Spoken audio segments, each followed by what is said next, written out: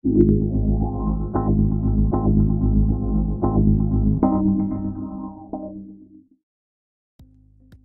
Apple released the iPhone 11 Pro Max, it was successful because it delivered in areas that people seem to care about the most, with significantly improved battery life and a completely redesigned camera system.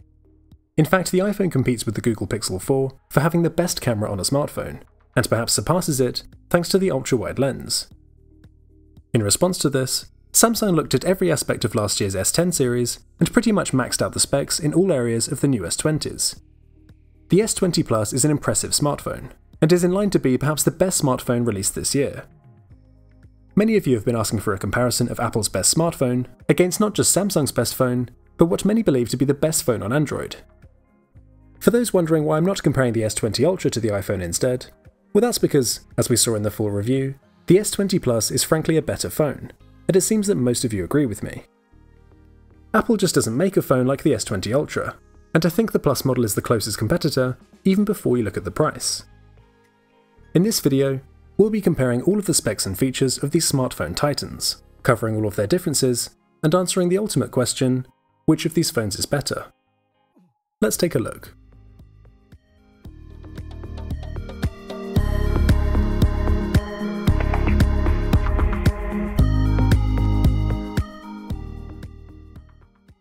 So for the design, neither of these phones made any drastic changes from their predecessors, and both still have glass front and rear panels with metal frames. The phones are pretty big, too big to use comfortably with one hand, but you'll notice that the S20 Plus is taller and narrower than the iPhone, which has implications for both how it feels to use in the hand and also with how it displays your content. It's a little easier to reach across the screen on the Galaxy, but this may impact certain content like web pages, games and video, although this narrow aspect ratio tends to better suit cinematic footage like certain movies. Another difference in how it feels using these phones comes from the build quality and materials. The iPhone of course uses stainless steel, versus the aluminium frame in the S20 Plus, and this does give the iPhone a more premium feel in the hand. One thing that Apple have always done really well is create premium feeling products, and the combination of the higher weight and smooth steel frame does feel nicer in the hand than the Galaxy. As the harder metal, it'll also be more scratch resistant than the Galaxy's aluminium, but if you drop either of these phones, they're pretty much equally likely to break. I also prefer the softer matte texture on the iPhone's rear glass, since the glossy back of the S20 Plus can feel a bit oily, and also attracts more fingerprints. There's a slight difference in water resistance, despite the fact that both phones obtained an IP68 rating, because the iPhone is rated to 4 meters for 30 minutes, whilst the S20 Plus is only rated to 1.5 meters. The physical button layouts differ too, with the S20 Plus placing everything on the right-hand side, whilst the iPhone has the power button on the right, but the volume keys on the left. As a right-handed user, I think I'd prefer to have the volume keys on the right as well, but I do love the iPhone's handy mute switch, a feature I think all smartphones should have. The iPhone's single SIM card tray is located below the power button, whilst the Galaxy places its dual SIM tray on top. The hybrid nature of this SIM tray means that you could either use it for dual SIMs or for expandable storage up to a huge 1TB, a key feature that's missing on the iPhone. Storage might be an important factor depending on your usage. In the case of the iPhone, I feel like I've been saying this for years now, but a starting base storage of just 64GB is really poor, and should at least be the 128GB that Samsung offers, especially since you can't expand this. The one advantage is that there are more storage options available, because in some regions, such as here in the UK, you're stuck with 128GB for the S20 Plus. With the iPhone, you can get all storage options in any colour, which is great, but I'd much rather have expandable storage as an option. The Galaxy also has an advantage when it comes to ports, since it uses the much more versatile USB-C connector for charging and data transfer. Although rumoured to be switching to USB-C, the 11 Pro Max still uses the inferior Lightning port. The ports are flanked by microphones and stereo speakers, but you won't find the headphone jack on either phone. The corresponding front-facing speaker is clear to see on the iPhone, centred inside the iconic notch, whereas the S20 Plus manages to squeeze this into an impossibly thin top bezel, so there's no competition as to which looks better, which we'll come back to. In terms of the speaker quality though, there's really not much in it at all. The stereo separation is pretty even, and both phones are fairly loud, but I'd say the iPhone's audio is slightly more bassy, whilst the Galaxy is slightly louder. Both phones support Dolby Atmos, but on the S20 Plus you can also enable this for unsupported content, which does make the volume louder than the iPhone, but can diminish the audio quality. The iPhone simply enables it automatically through spatial audio for any Dolby Atmos supported content. Have a listen. The recently overhauled Liberty series shows that they're serious about contending with the biggest names in audio tech. The Liberty 2 Pro not only cements Soundcore's position as a major player in this field, but are also one of the best true wireless earbuds available right now. We'll also be reviewing the cheaper Liberty 2, which are similar not only by name, but in design and features too. This in-depth review will cover everything. But getting back to the iPhone's notch, this forms part of perhaps the most important distinction between these phones when it comes to design.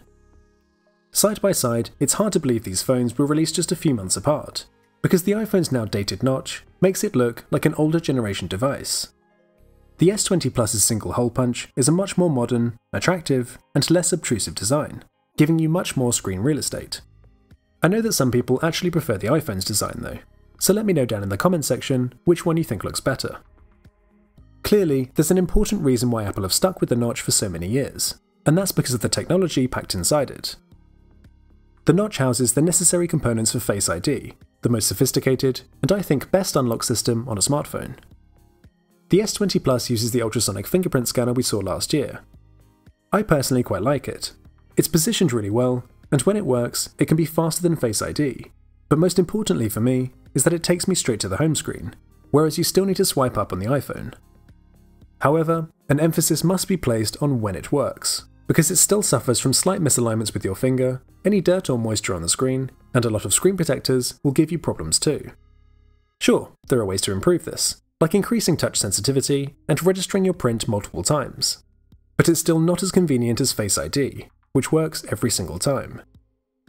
But now I find myself faced with the same decision as I did 2 years ago. Is the convenience of Face ID worth the sacrifice you make by having the big ugly notch? I still love Face ID, but when I look at Samsung's gorgeous display design, I'm starting to think it's no longer worth the sacrifice. This is a really tough one, but let me know which one you'd rather have down in the comments section. Just in case anybody didn't know, you can actually unlock the S20 Plus with your face too, but this doesn't use a 3D image of your face, so isn't a secure biometric method like on the iPhone. It's the same technology that made headlines after users were able to unlock phones using someone's photo, so just be careful if you want to use this. Aside from the notch and hole punch, the displays are also impacted by the bezels, which are noticeably thinner with the S20 Plus. Samsung have finally decided to ditch the problematic curved displays of previous years, and now have a much flatter display closer to the iPhone. There's still a slight curve to enable those thin side bezels, so they now seem to have found the perfect balance. The S20 Plus offers a 6.7-inch display versus the 6.5-inch display of the 11 Pro Max, but there are quite a few matching display specs with the phones. There's the obvious fact that they're both OLED displays, but they also offer the same high contrast ratio, wide colour range, and 1200 nits of maximum brightness. They both offer HDR support too, and content is visually stunning on either phone. I just think it's a bit easier to enjoy on Samsung's larger display with the higher screen-to-body ratio. The S20 Plus offers a higher 1440p resolution too, but there's one important spec that really separates the phone from the 11 Pro Max, and that's the high refresh rate. The Galaxy's 120Hz refresh rate makes using the phone an absolute joy. Thanks to iOS optimizations, scrolling on an iPhone has always been really good, but that's nothing compared to the smoothness of the S20 Plus. High refresh rate displays really need to be seen in real life to be appreciated fully. You just won't see the true benefit on a YouTube video set to a lower frame rate, but those who've used them will know just how good they look. The weird thing is that Apple released the iPad Pro with a 120Hz display, but didn't choose to include that display tech in their iPhone 11 Pro, which just seems insane.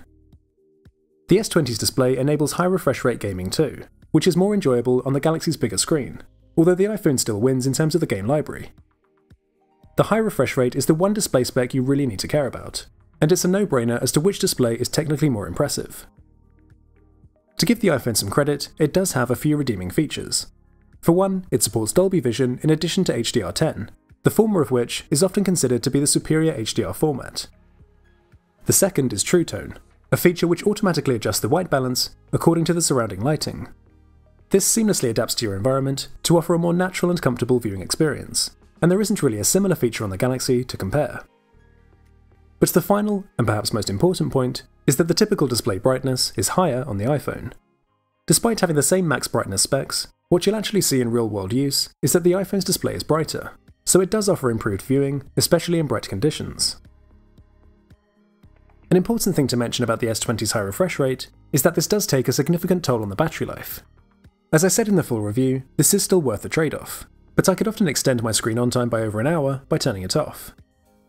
I still achieve better battery life on the 11 Pro Max though, a phone known for its great battery life. Using the phones at max brightness streaming 4K video, gaming, and using multiple apps to simulate an intense day of use, both phones reached around 6 hours of screen on time before the Galaxy eventually died. At this point, the iPhone still had around 20% battery, which translated to around an extra 2 hours of high-quality video streaming. I do have the Exynos model of the S20 Plus though, and I'd expect the Snapdragon version to offer much better performance. As for charging though, the iPhone really falls behind. The Pro Max can be fast charged at a maximum of 18 watts in around 2 hours, but the S20 Plus halves this with its 25 watt charger. The wireless charging speed is faster on the Galaxy 2, which is able to charge with more power. It also has the wireless power share feature, letting you charge up other devices by placing them on the back of the phone. You can actually charge up other devices here with more power than the iPhone can wirelessly charge, which is pretty crazy. Moving on now to what many consider to be the most important aspect of the phones, which is the camera. Both phones offer redesigned triple lens camera systems, but the S20 Plus has additional depth sensors for enhanced depth information. There are some common themes that we've seen in previous years, such as a higher contrast and saturation with Samsung's images, whilst the iPhone tends to show more accurate and natural colour. The S20's images therefore tend to be more striking and vibrant than the iPhone, although less realistic than the real-life scene. The white balance is typically warmer with the iPhone too, which perhaps comes as no surprise, but you'll still find that this can switch between shots. The S20 Plus often produced a sharper image, a characteristic trait from a Samsung camera, but I also found the plane of focus to be shallower than the iPhone. This was actually a big problem with the S20 Ultra, and isn't nearly as bad here, but I usually found the iPhone captured more of the subject in focus. Even with the scene optimizer and other enhancement features turned off, the Galaxy tends to give a more processed and stylized image than the iPhone, which sometimes works really well. But this can lead to oversharpening, and combined with Samsung's aggressive contrast and saturation boosts, can overprocess photos. But how much you like this effect will be down to your own preference. There's also a high-resolution photo mode on the S20 Plus, which uses the telephoto lens to take a 64-megapixel photo. As we saw in the full review though, there isn't really much to warrant the slower capture time and larger file size beyond the regular mode, and even compared to the iPhone's 12-megapixel lens, the contrast and colour differences we normally see are the only noticeable changes anyway. Both phones have 12-megapixel ultra-wide-angle lenses, but you can clearly see a drastic difference in colour. There's a significant magenta hue with the S20 Plus, and the iPhone much more accurately represents the true colour of the scene. What's perhaps less obvious to see is the oversharpening effect of Samsung's image processing.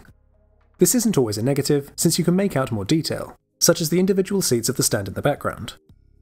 The iPhone's image, by comparison, is much softer, and the lower contrast means the seats in the foreground and metal bars on the roof are less prominent. The edge distortion is much more apparent on the 11 Pro Max, and you can see the curvature created by the lens if you look at the seating in the foreground. Switching back to the S20 Plus, the seats are now parallel, but the field of view is the same, so though the softening at the edges is quite similar, the distortion impacts the iPhone much more. If we switch over to the main lens, the colour difference is still clear, but you'll now notice that the sharpness of the iPhone's picture much more closely matches the S20 Plus. So this really highlights how the Galaxy's image processing produces much sharper ultra-wide shots. In these ultra-wide shots, you can see how much sharper the S20 Plus is by looking at the grass, but the colour is way off, and is much more accurate on the iPhone. As we move through the levels of zoom, you'd expect Samsung to pull ahead with its space zoom tech, able to zoom up to 30 times versus 10 on the iPhone. So far, we can see the higher contrast and saturation in the S20 Plus, which we'd expect, but otherwise, the iPhone is keeping up. Remember, the S20 Plus has hybrid optical zoom, so at 2x zoom it's still using the main lens, and unlike the iPhone, doesn't switch over to the telephoto lens until you push the zoom further, which could explain why there's no substantial benefit at lower zoom levels. By 8x, the iPhone is almost at its maximum digital zoom range, but I'd argue that it's really holding its own against the supposed superior zoom lens of the S20 Plus. The bricks and wooden panelling have more contrast, but not necessarily that much higher resolution. If we max out the S20 Plus at 30x zoom, we'd need to crop on the iPhone's image to match the zoom level, so there's one advantage for Samsung already. The image quality is clearly better too, but I would question how useful this sort of zoom range will realistically be. It can be pretty tough to take a photo at 30 times zoom anyway, and there are few occasions where this would ever be needed. Pictures aren't exactly amazing at 30 times either, and to be honest, I'm not the sort of person who uses the telephoto lens anyway, so the range offered by the iPhone up to 10 times is more than enough. As I said in the full review, I just expected the S20 Plus to be significantly better with zoom, but you really need the S20 Ultra to get that noticeable advantage over phones like the iPhone 11 Pro Max. I'm personally just not really convinced by Samsung's hybrid zoom, but if you're into 10 or 30 times zoom photography, the S20 Plus still has the superior lens.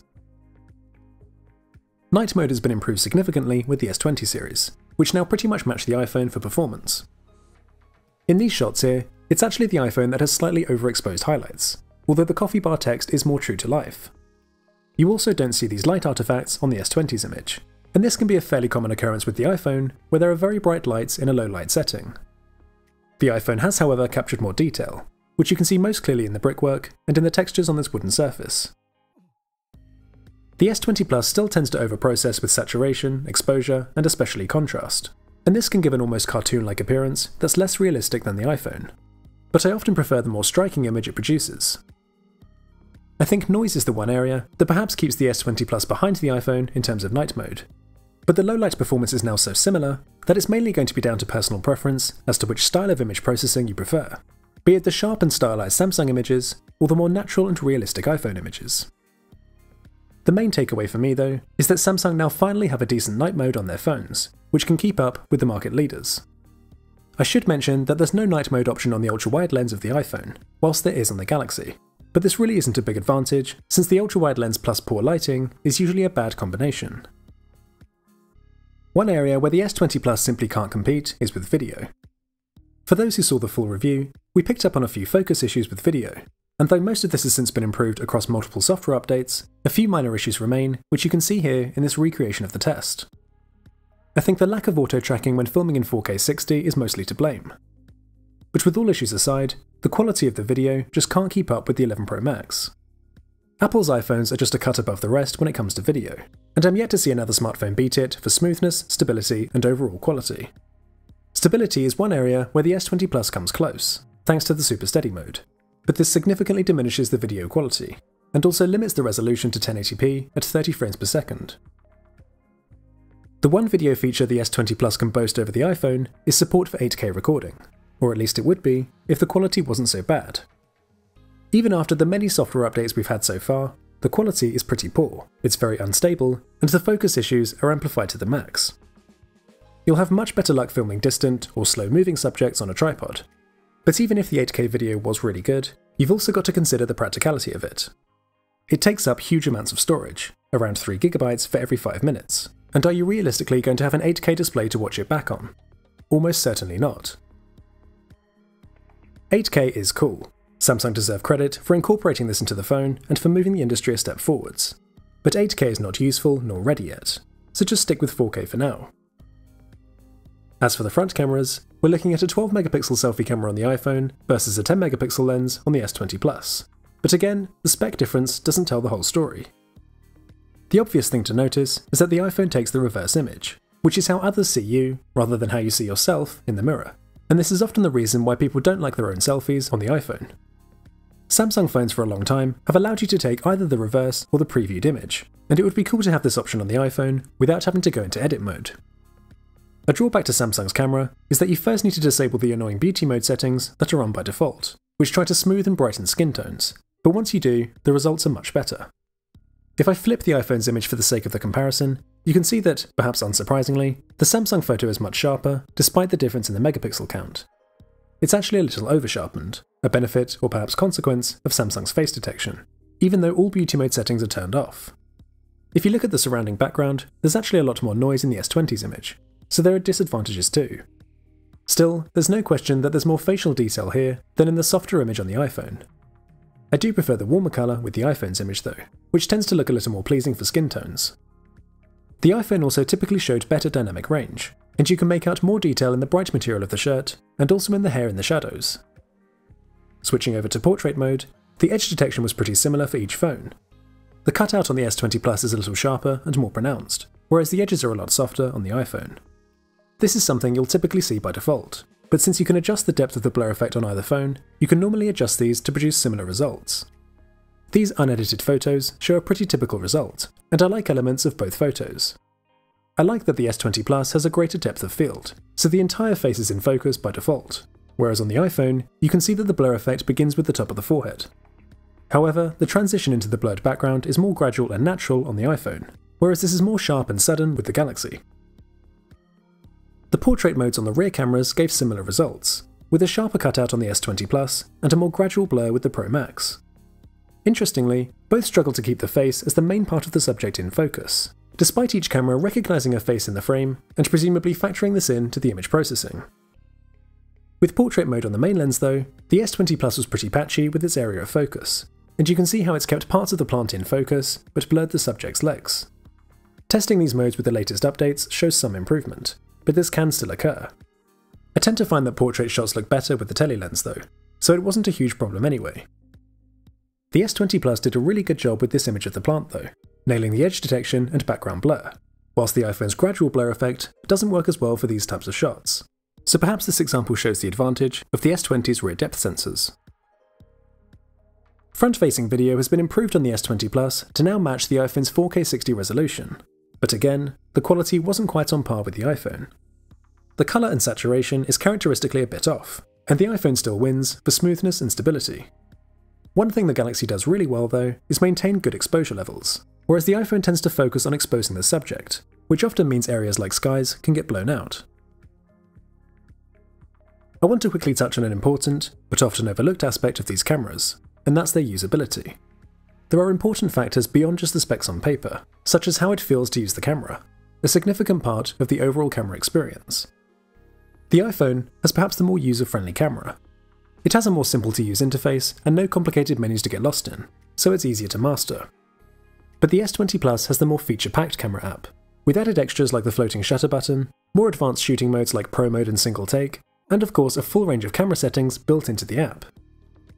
iOS now finally allows you to change up the shooting mode from within the camera app, but you're still much more limited than on the S20 Plus. The main thing I prefer with the iPhone though is its ability to process images in real time, and the image in the viewfinder is practically identical to the processed image every time. On the S20 Plus, the viewfinder and processed images can often be quite different, and it takes longer to display the processed image too. I still don't think the S20 Plus's camera is as technically proficient as the iPhone's camera overall, but the gap has definitely been closed with the new improvements. The 11 Pro Max is still ahead with video, but the photo performance is now so close that it really comes down to your personal preference of the style of image produced. The S20 Plus images look more processed, as though they've been edited automatically, and you may prefer this since this often produces more striking images straight out of the camera. Others will prefer to have more natural and accurate photos that capture a true representation of the scene that they can later edit if they choose. Either way, these are two of the best smartphone cameras on the market. Getting into performance, the 11 Pro Max is packing Apple's A13 Bionic chip, whilst the S20 Plus uses either the Snapdragon 865 or the Exynos 990. CPU benchmark tests will show the iPhone comes out on top, but this doesn't tell the whole story. Samsung's Exynos chip also gives significantly poorer performance than its Snapdragon rival, so any performance gap is perhaps more exaggerated for my UK models of the phones. But either way, you're still coming up against the fastest processor in a smartphone, running software that was designed specifically to work with it. Apple benefits from combining in-house custom chips with its own purpose-built OS, and the Pro Max has the edge over the S20 Plus for raw performance. But specs on paper don't always apply to every use case in the real world, and you'll actually find the S20 Plus to be equally snappy and responsive, and often more so thanks to the gorgeous 120Hz refresh rate. The S20 Plus easily beats the iPhone for RAM management though. Despite the higher efficiency on iOS, that means this spec gap isn't as drastic as it appears on paper. The S20 Plus was still able to better run multiple apps in the background, and I found it especially useful to be able to pin apps to the RAM for quick launching too.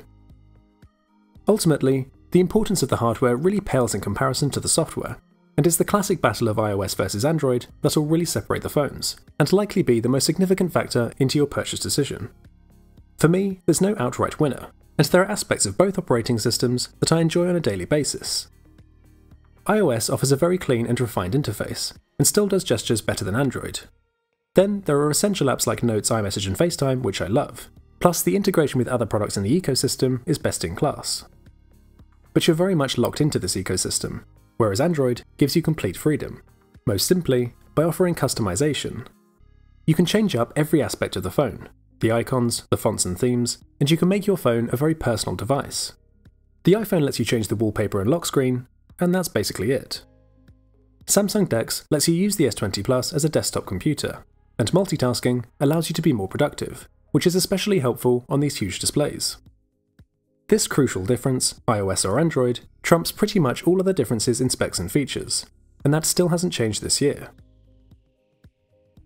So how much do you have to pay for two of the most powerful phones on the market? Well, the Pro Max starts at $1099, and the S20 Plus at $1199. One important thing to note with the pricing though, is that Samsung are very likely to offer various price drops throughout the year, so even as you watch this video, the S20 Plus could be heavily discounted. Apple are very unlikely to offer any discount, and won't likely lower the price until the new phones come out later in the year. Either way, I don't think there's a substantial enough difference in price to make either phone the outright winner in terms of value. Obviously the UK pricing is better for the S20 Plus, but then again, we're stuck with the Exynos models too. We should address the elephant in the room though, because yes, the S20 Plus supports 5G, and the 11 Pro Max doesn't. For some people, this will be a really big deal. If you hang onto your phone for a few years, then you'll eventually be able to make use of those faster speeds, and it's destined to become a major benefit over the iPhone. Right now though, the coverage is very limited, even for the more widespread low to mid-band networks, which only offer speeds slightly above the current 4G on a good day. You'd need to stand a few feet away from the millimeter wave masts to get those insane download speeds that give 5G all of its surrounding hype, which obviously isn't practical. 5G simply isn't ready yet, and it's too early to analyse the true benefit. As I said back in the 11 Pro Max review, I don't mind the iPhone not having 5G, but for those who are looking to buy long term, say 3 or 4 years, then the lack of 5G support may be a problem. Even by the time the new iPhones roll around, the 5G network still won't offer widespread coverage. But having said that, I'd be surprised if Apple didn't offer 5G phones next time around. Overall, I find it tough to personally choose between these phones. I prefer the camera and battery life on the iPhone. Apple have really nailed the basics, and it's probably the more practical choice of the two. But the S20 Plus, with its beautiful high refresh rate display, just feels like a much more futuristic device, and I think is the more exciting smartphone. For me, it's too close to call. But who do you think won this battle? Thanks a lot for watching, and I'll see you in the next one.